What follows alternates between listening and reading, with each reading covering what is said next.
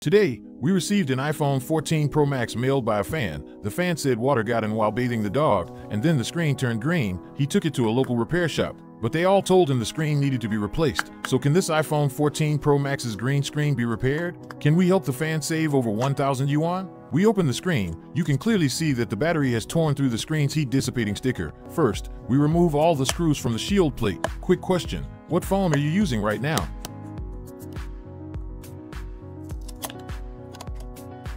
Then we disconnect the battery flex cable and the display cable, as well as the sensor cable. Now we can remove the screen. Under the battery, there's no adhesive at all, so the battery was always loose inside. Quick question, does your phone have any issues?